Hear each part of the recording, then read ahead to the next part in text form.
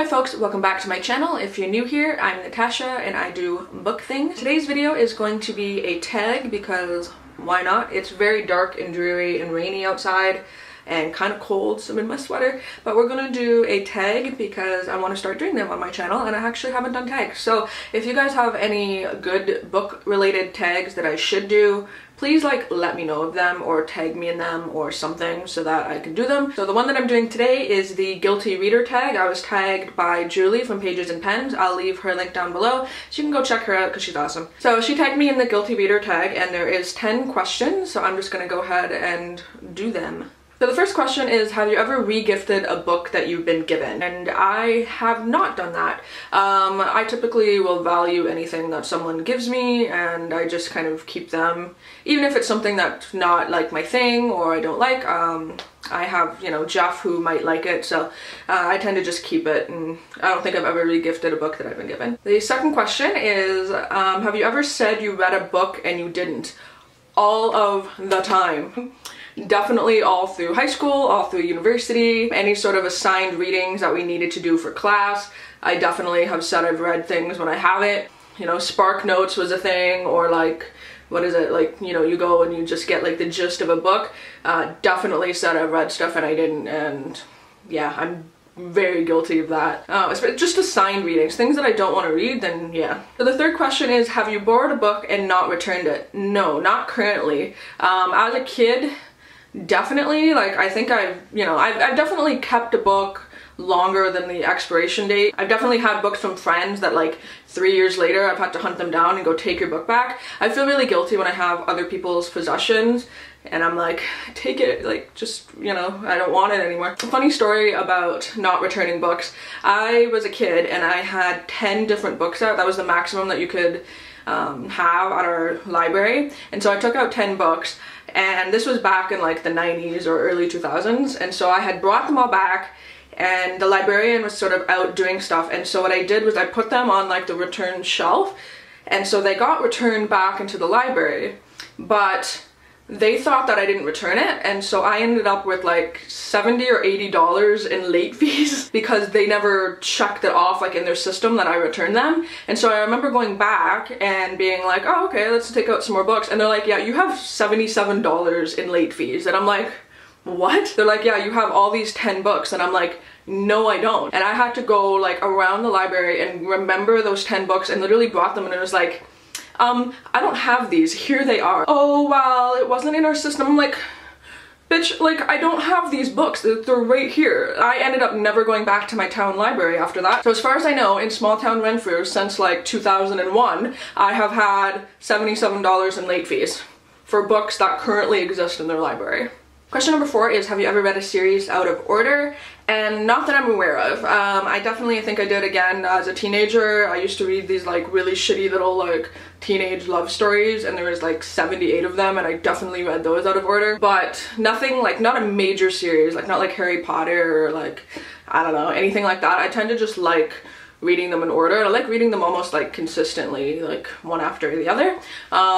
But no, not that I'm aware of. Number 5 is, have you ever spoiled a book for someone? All of the time. I spoil books by like asking the person like, hey, do you mind if I spoil this book? Do you have any interest in reading it? I do it with Jeff all the time. Like, I'll be reading a book and I'll be like, oh, there's this like really cool moment in it, and I'm like, Jeff, do you mind like if I spoil this book for you? And he's like, no, I don't care. He's like, I have no intention of reading it. So then I spoil it just because I'm excited to tell someone what's going on. In terms of like booktube, I hope not. I hope I haven't spoiled anything for you guys. I try not to do like major spoilers. It's hard though to talk about books and not really give any spoilers when you can kind of give like, well, this might happen, but I don't know, nothing major. I don't think I've gone like, hey, you on the street, blah blah blah blah blah, like, no. But definitely have asked people before, can I spoil this for you? Number 6 is, have you ever doggy-eared a book? all the time as a kid. That was my favorite way to mark books. I used to do it to library books. Shame, shame, shame, shame. But not anymore as an adult. I like keeping things pristine because for some reason, like, I keep all the books that I have, but in the back of my mind, like, if I ever want to resell them or donate them, then I'd rather have them in like the most pristine condition that I can. I don't have nice bookmarks. If anyone has like nice bookmarks or knows where to get good bookmarks, let me know. But like, I use like business cards, receipts, like random scraps of paper, anything like that, as bookmarks. And number 7 is, have you ever told someone you don't own a book and you do? No, like I'm pretty used to just telling people like this is what it is. Like, you know, I have the 50 Shades of Grey series. I haven't read it yet, but like there's no shame in like what you like. Personally, I'd be concerned though if like I had all like really weird like myreadingisodd kind of like books around. Like it's not something I would be like proud to like walk around. I don't know, I've never lied about it, and I'm just like, you know, whatever, like I have that. Have you ever told someone that you haven't read a book when you have? Again, in university, I've lied and said, hey, I didn't get a chance to read this book yet. Can you give me an extension on my paper? Just because I needed more time to write the actual paper, not because I didn't read the book. So I guess that was a lie, that I actually had read the book. I just needed more time to like process my thoughts. So I have lied about that. Have you ever skipped a chapter or a section of the book? Absolutely, I've done this a lot. I wouldn't say like full chunks, but the only one that I did do full chunks, I guess, would be the Game of Thrones books. I tried to read the first one. It's just not my thing. I'd rather visually watch that kind of show. I don't really like big, heavy, detailed books like that, and so I definitely skipped to like Daenerys's sections or things that interested me more. In terms of skipped, not really. Like, I tend not to be a skimmer because I read pretty quickly. I'm more of a skip big chunks if it's a book that's laid out in character format like that. And then the last question is, have you ever badmouthed a book that you really liked? No.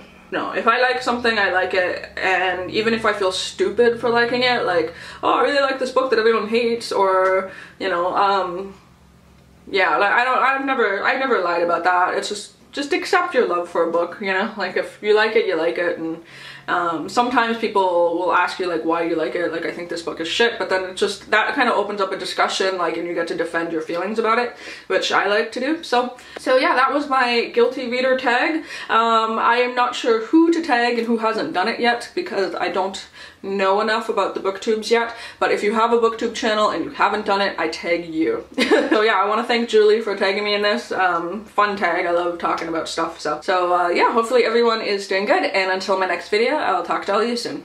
Bye!